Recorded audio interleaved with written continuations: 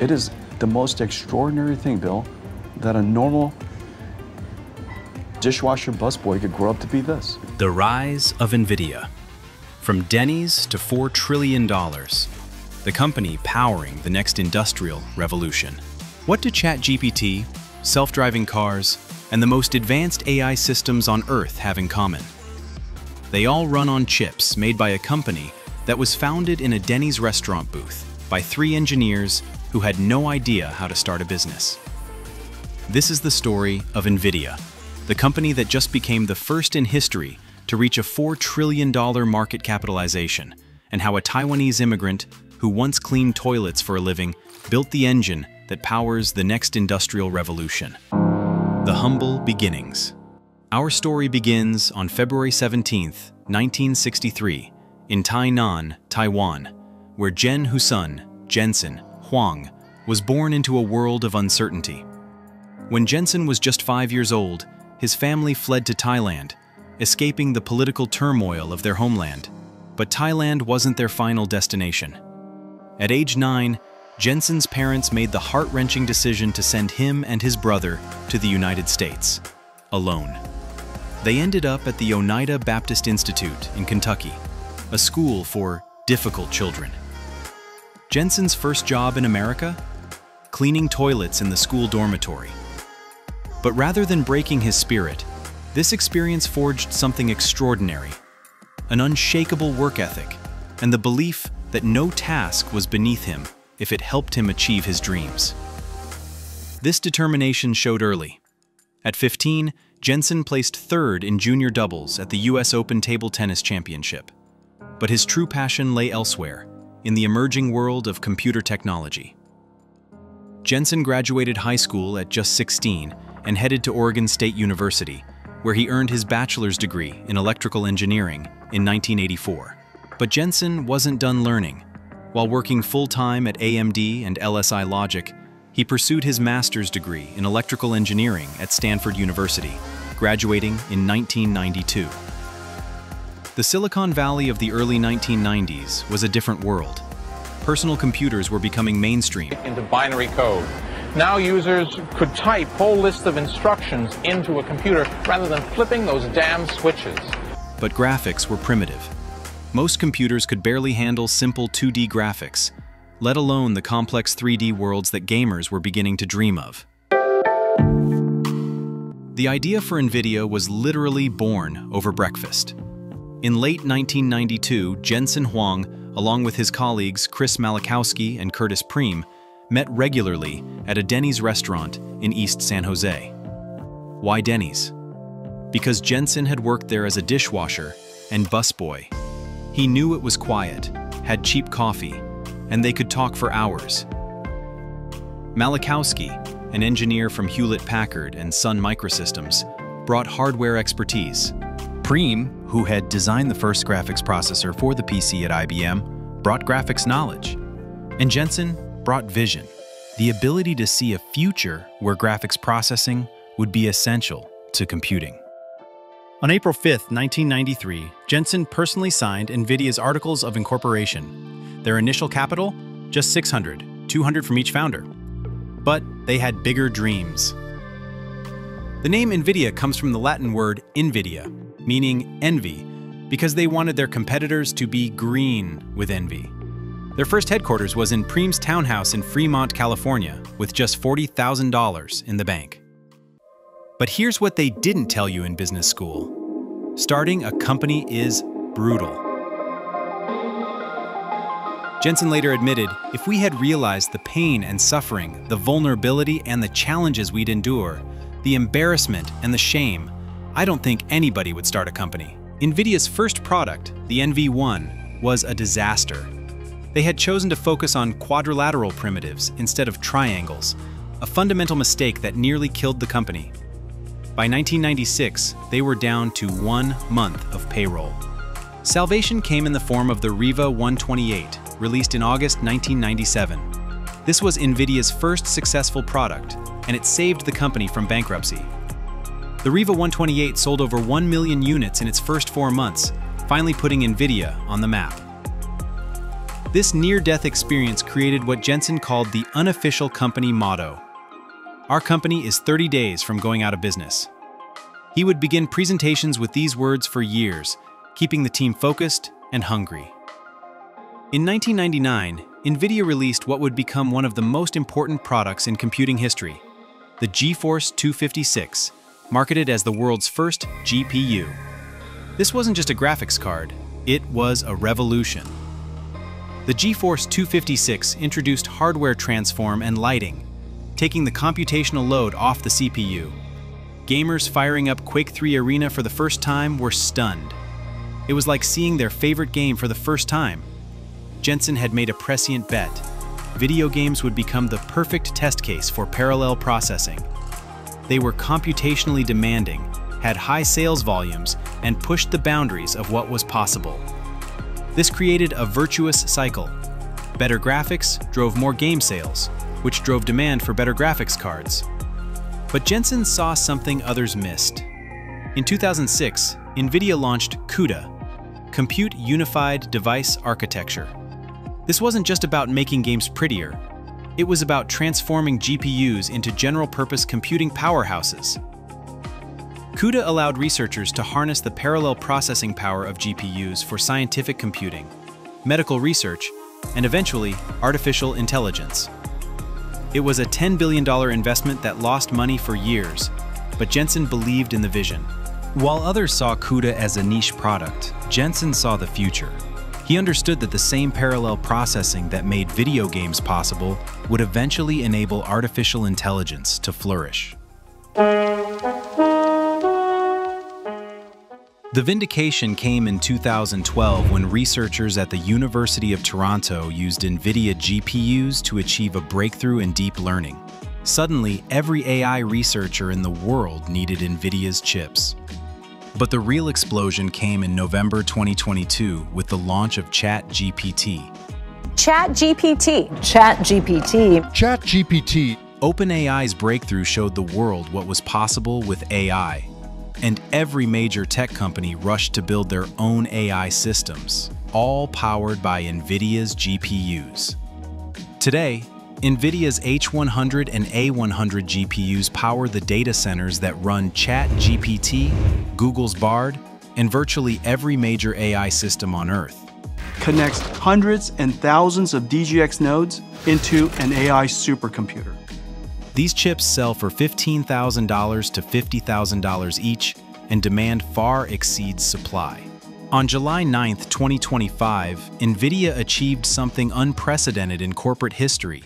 $1 trillion market cap, which no company's ever done, Jim. It became the first company ever to reach a $4 trillion market capitalization. This milestone came just 2 years after the company first hit $1 trillion, making it the fastest rise to $4 trillion in history. This surge made Jensen Huang one of the world's richest people, with a net worth of $140 billion. The boy who once cleaned toilets now owns about 3.5% of the most valuable company on Earth.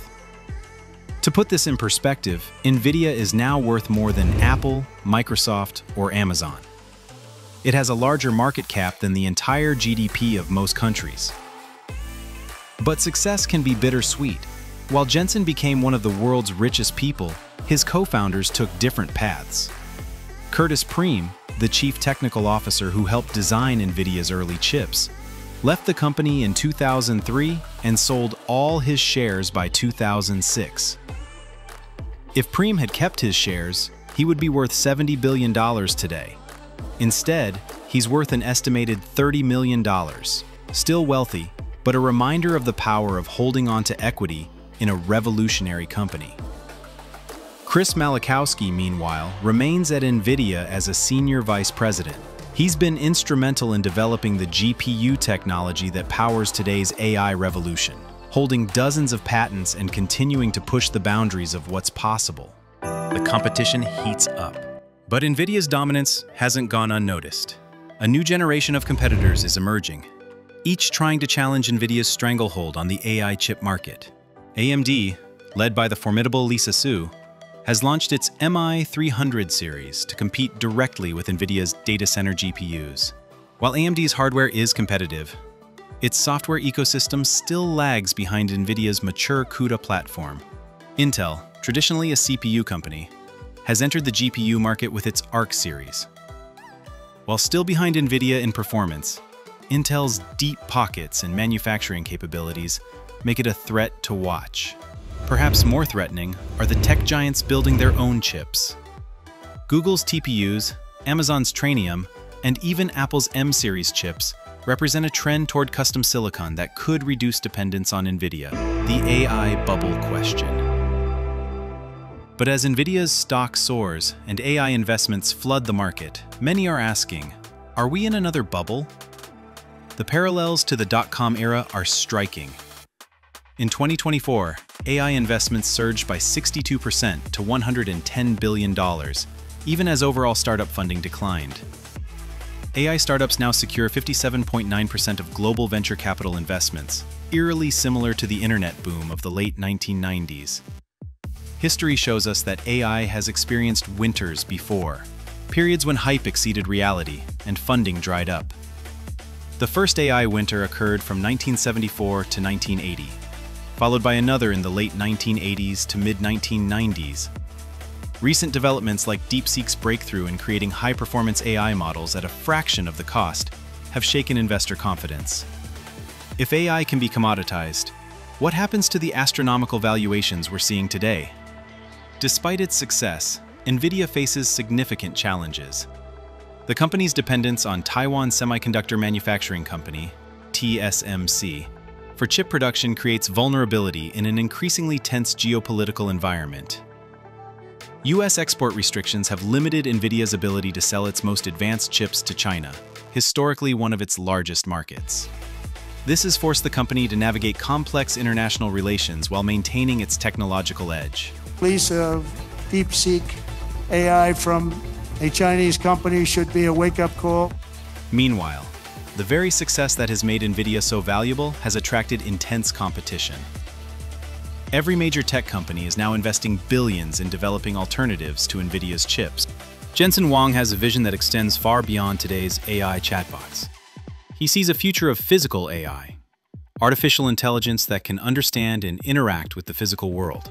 Nvidia's Omniverse platform is already being used to create digital twins of entire factories, allowing companies to simulate and optimize their operations before building anything in the real world. The company is betting that the same parallel processing power that revolutionized graphics and AI will next revolutionize robotics, autonomous vehicles, and the Internet of Things.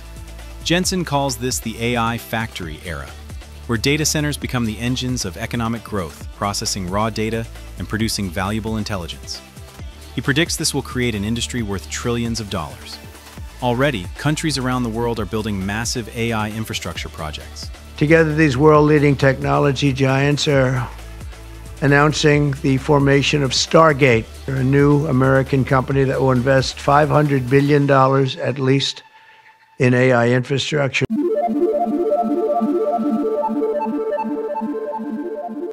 Denmark has unveiled its largest sovereign AI supercomputer. Japan and Taiwan are racing to build national AI systems, and India is scaling up its AI capabilities. The implications extend far beyond technology. Goldman Sachs estimates that AI could automate 25% of all work in the US and Europe, potentially boosting global GDP by 7% annually over the next decade.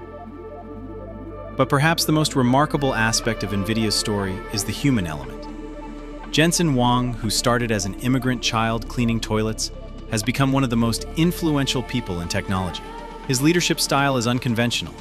He's known for his humility, his willingness to admit mistakes, and his belief that failure is essential to success.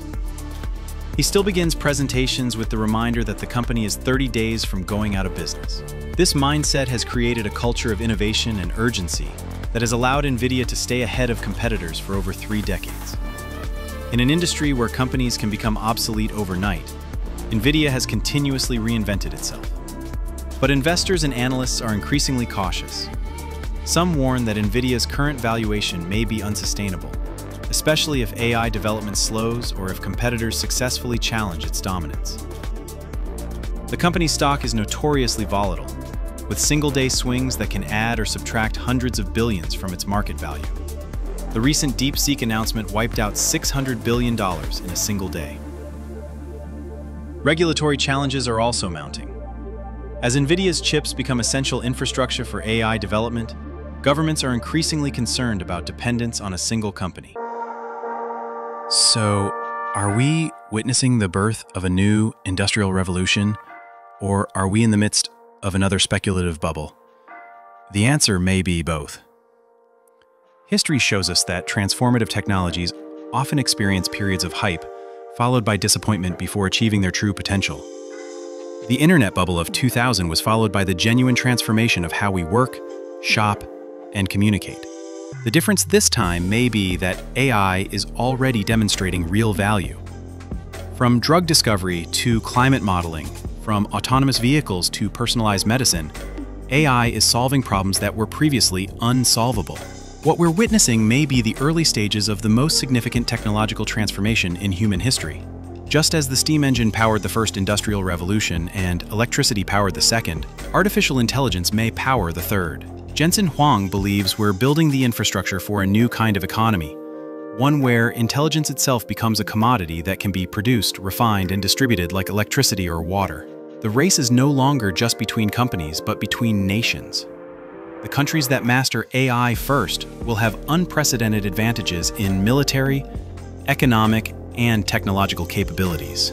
From 3 engineers in a Denny's restaurant to the world's most valuable company, Nvidia's story is a testament to the power of vision, persistence, and the willingness to bet on the future. Jensen Huang's journey from toilet cleaner to tech titan embodies the American dream, but more than that, it represents the power of technology to transform not just individual lives, but entire civilizations. Whether Nvidia maintains its dominance or eventually faces the same cycle of disruption it once brought to others, its impact on the world is already undeniable.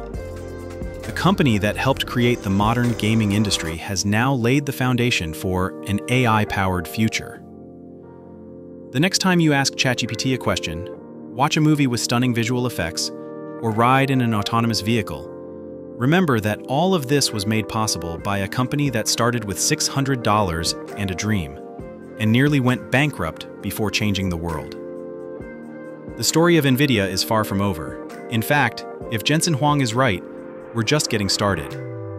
The age of artificial intelligence has only just begun. What do you think? Are we witnessing the birth of a new industrial revolution? Or are we in the midst of another speculative bubble? Let me know in the comments below, and don't forget to subscribe for more deep dives into the companies and technologies shaping our future.